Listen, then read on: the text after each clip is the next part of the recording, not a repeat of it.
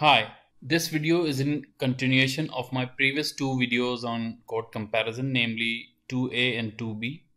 I have presented here a mix of different topics which may or may not be related but are relevant reference for my previous videos on code comparison. Moreover, topics such as failure modes and failure theories are only briefly discussed here as background info for code basis. So, what is a failure? Whenever we imagine an engineering failure, an image of something broken comes into mind immediately, which in some ways is also a correct definition. But a more comprehensive definition would be that any component, part, or assembly fails to carry out its intended purpose. A type of material behavior can be a failure or a success depending upon its intended function. For instance, in a pipe mill, material has to yield or deform to produce a pipe, and if it doesn't yield, it will be called a failure. On the other hand, the same pipe, when installed in a refinery or a petrochemical plant, will be called a failure if it deforms or yields. So the condition for material failure will become that stresses induced in a body exceeds the allowable material strength. And to be precise, for static equipment or piping, most common failure is initiation or start of yielding, which will later lead to fracture or rupture. In this slide, I have listed some mode of failures that can occur in an engineering material, namely ductile rupture, corrosion, brittle fracture, fatigue, creep, yielding, elastic buckling, erosion, or wear. Usually these type of failures occur or manifest in the form of these four, which are fracture, plastic deformation, elastic buckling or deflection, and a material change. And a material change can be due to chemical, metallurgical, or nuclear reasons. An engineering failure depends on several factors such as type of material, flaws or discontinuities in a material, types of loading, etc. Furthermore, for ductile materials, failure is usually the start of yielding or plastic behavior. And for brittle material, it is usually specified by fracture. And to predict failure in a particular material, there should be an upper limit on the applied load or stress that the material can sustain without fail, which give rise to failure theories that relate the calculated stress in a material to a material allowable limit. This limit is usually obtained from a uniaxial or 1D tensile test. We have several theories that predicts the failure in a material, and some of which are maximum principal stress theory, which is also called Rankine theory, maximum principal strain theory or Saint Venant theory, maximum shear stress theory or Tresca theory, maximum strain energy theory or Beltrami theory, and maximum distortional energy theory or von Mises. Several ASME codes utilizes the theory that are highlighted in green, that is Rankine theory, Tresca, and von Mises theory. The first one is maximum principal stress theory, also called Rankine theory. The failure criteria is when maximum tensile stress in a material exceeds tensile stress in a uniaxial tension test. We can write it as sigma max greater than S1, and S1 is the maximum principal stress, which is equal to S of yield. For failure to occur, sigma max should be greater than yield strength. Due to its simple expression, this theory is very easy to use. That's why this theory is used by ASME section 8 division 1 and ASME section 1, that is power boiler. This theory holds good for brittle material but not so good for ductile material, as the failure due to shear stress happens at much lower level than the maximum principal stress, that is S1. To be precise, for shear case, failure can occur at half of S1. So in order for it to be used for ductile material also, a higher safety factor to be used. That's the reason why ASME section 8 division 1 and ASME section 1 and also power piping B31.1 are more conservative because they utilize this theory. As we can see in the figure, Failure surface or yield is a square in black color, while the code applies a further safety factor shown in green. The second theory is maximum shear stress theory, or also known as Tresca theory. Here the condition for failure is failure occurs when maximum shear stress exceeds half of yield strength. The failure surface here is a hexagon. This theory is used by ASME section 8 division 2 before 2007 edition, and it requires lower safety factor. It holds good for ductile material because the dominant mode of failure loading in a ductile material is shear stress. Some piping codes like B31.3, that is process piping, uses a slightly modified form of it. This theory is also being utilized in ASME section 8 division 3, which is high pressure vessel code. And finally, maximum distortional energy theory, which is also commonly known as von Mises theory. Here the condition for failure is failure occurs when octahedral shear stress exceeds under root 2 over 3 times yield strength. It is the most complex of the three theories mentioned here. It is used by division 2 since 2007. It gives very good result for ductile material and it needs a lower safety factor, but the complexity of the equation requires computer analysis such as FEA software. Failure surface is an ellipse circumscribing the hexagon of Tresca theory.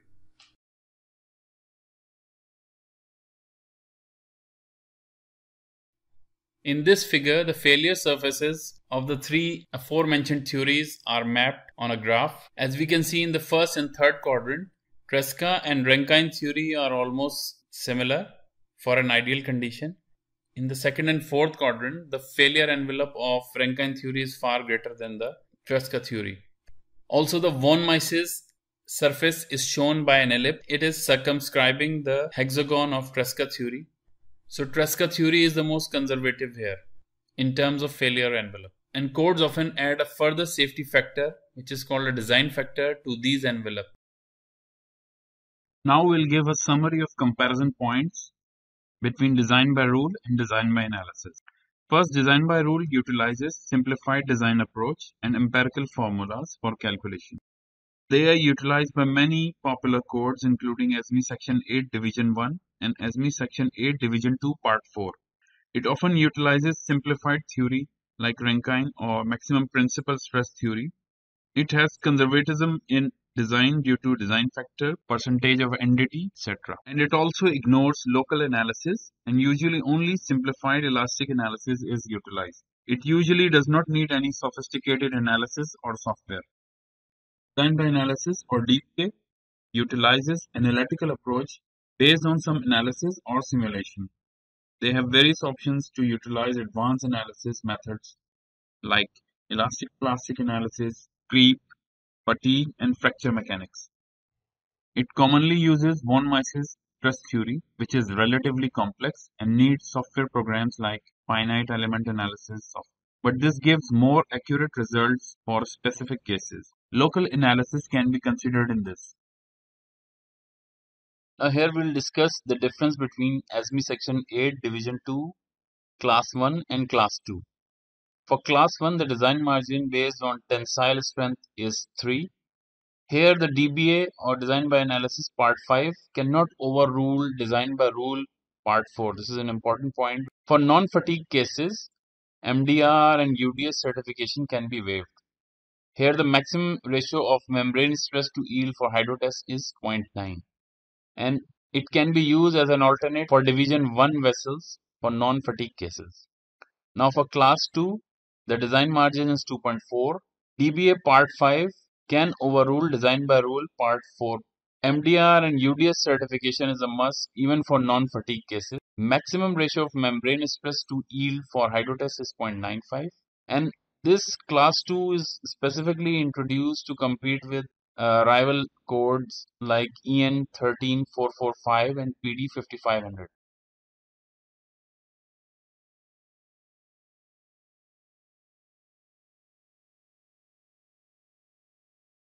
In this slide, we'll discuss some key features of ASME section 8 division 3 for very high pressure applications. It is generally assumed to be above 10,000 psi. ASME Section 8 Division 3 is a unique code with no comparable standard. Here the design margin is 1.8, which is based on plastic analysis. It can allow analytical methods as well as experimental methods. After hydrotest, it allows for complete surface and volumetric examination. Sophisticated analysis required, such as elastic plastic analysis and fracture mechanics. It is recommended for very high pressures, generally above 10,000 psi, but it can be utilized for any pressure, even well below 10,000 psi. Although in that range, it won't be very economical. And we can refer to my previous presentation on code comparison, where I have given division 1, division 2 and division 3 comparison. In this slide, I have listed nominal design stress, which is similar concept to allowable stress that is used in ASME codes for PD 5500 and EN 13445 that are extensively used in Europe as well as all over the world. See the link on screen for allowable stresses of ASME Section 8 Division 1. In this schematic, I have used PD 5500 2021 edition, which is the latest one. And for EN 13445, I have used Part 3 Design Addendum 8 2019.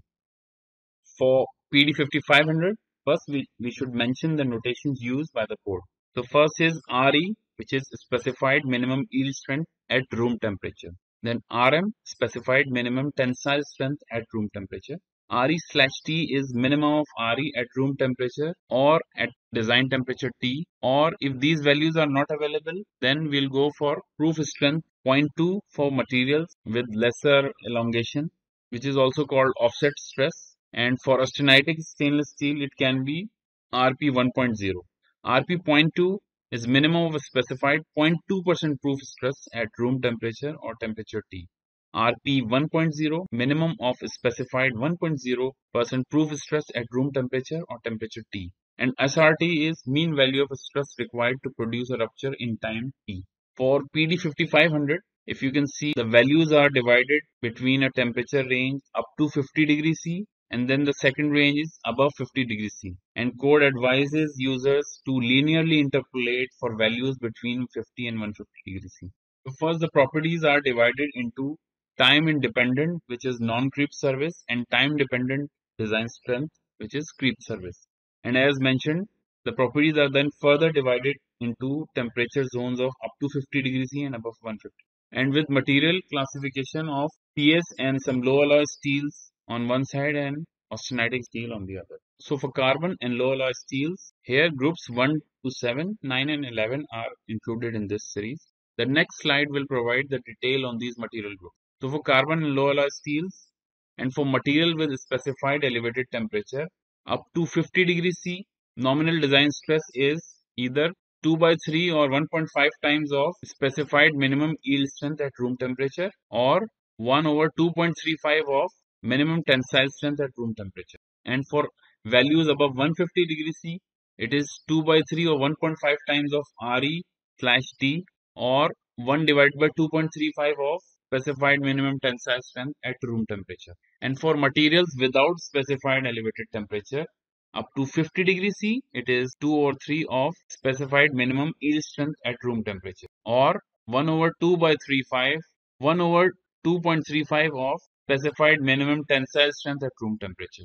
And for material without specified elevated temperature above 150 degrees C, the factor is 1 divided by 1.6 times of RE/T, which the definition is available that it is yield strength at room temperature, or proof strength of 0.2%, or proof strength of 1.0 for austenite, or it is 1 over 2.35 of minimum tensile strength at room temperature.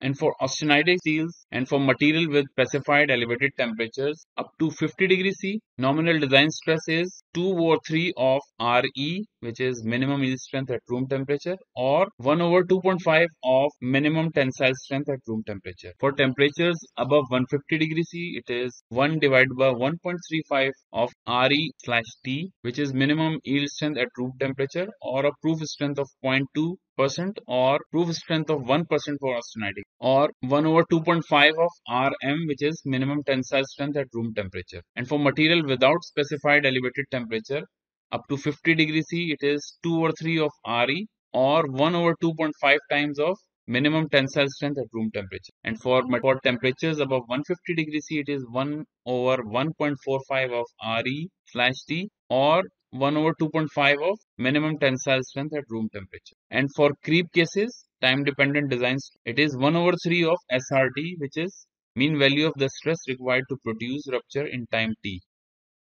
Similarly, for EN 13445 code, these values are for non-bolt items. First, we will mention the notations. So first is RM/20. Here 20 means 20 degrees C. So any value which is measured at 20 degrees C. So RM is minimum tensile strength at 20 degrees C. RM/T, T is your, you can say, temperature of consideration or design temperature. So minimum tensile strength at temperature T. And RM/T and small t is tensile strength at test temperature. And RP 0.2% slash T is similarly like we had in PD 5500. This is 0.2% proof strength at temperature T. And RP 0.2 slash TT means 0.2% proof strength at test temperature. RP 1.0 slash T is 1.0 proof strength at temperature T. RP 1.0 TT equal to 1.0% proof strength at test temperature. And REH is upper yield strength. REH is a concept for those material that exhibits two different yield points. And REH may be used in lieu or in place of RP 0.2% in case RP 0.2% is not available. Then we can use REH value. So it is divided into non-cast steels and cast steels. And further based on their elongation percentage of elongation. So for non-austenitic with rupture elongation lesser than 30% and at normal operating load, the nominal design stress is 1 over 1.5 times of RP 0.2% slash T, or 1 over 2.4% of RM slash T. And for test and any other exceptional load, the factor is 1 divided by 1.05 of RP of proof strength at 0.2% for test temperature. Similarly, for non-austenitic with rupture elongation lesser than 30%, but with alternate route, normal operating load. Here the alternate route means design by analysis techniques, and code can be referred for further definition of alternate route. And for normal operating load, the design stress is 1 over 1.5 times of RP 0.2% proof strength at temperature T, or 1 over 1.875 of tensile strength at 20 degrees C. And for test or exceptional load, it is 1 over 1.05 times of RP of 0.2% at test temperature. For austenitic steels with rupture elongation from 30% to below 35%, for normal operating load, it is 1 over 1.5 times of RP 1.0% proof strength at temperature T. Or for test and exceptional load, it is 1 over 1.05 of RP 1% at test temperature. For austenitic steels with rupture elongation from 35% and above, for normal operating load, it is either 1 over 1.5 times of RP 1.0 T, which is based on 1% proof strength at temperature T, or a minimum of these two values with the steric. You can see if the value of RM/T is available, then the smaller of these two, like 1 over 1.2% of RP, 1% proof strength at design temperature T, or 1 over 3 of tensile strength at design temperature T. For test and exceptional load, it is 1 over 1.05% of RP or proof strength at 1% at test temperature, or 1 over 2 of RM or tensile strength at test temperature. And for cast steels, we have normal operating load, then we have design stress 1 over 1.9% of RP at 0.2% proof strength, or 1 over 3 of tensile strength at design at temperature of 20 degrees C. And for test and exceptional load, it is 1 over 1.33 times of RP 0.2% proof strength at test temperature. Now here is an interesting point in the comparison of design factor based on tensile strength. If you remember my previous videos, for ASME section 8 division 1, the design factor based on tensile strength is 3.5, whereas design factor for ASME section 8 division 2 class 1 is 3.0 and for class 2 it is 2.4. And in this figure we can see that for similar conditions, design factor based on tensile strength for PD 5500 code is 2.35, and for EN 13445 code it is 2.4. As we can see that design factor is very close to what we have in ASME section 8 division 2 code. And after this slide, I've put some random info as notes that will be displayed without narration and which is helpful for this video as well as my previous videos on code comparison. So keep watching. Thank you.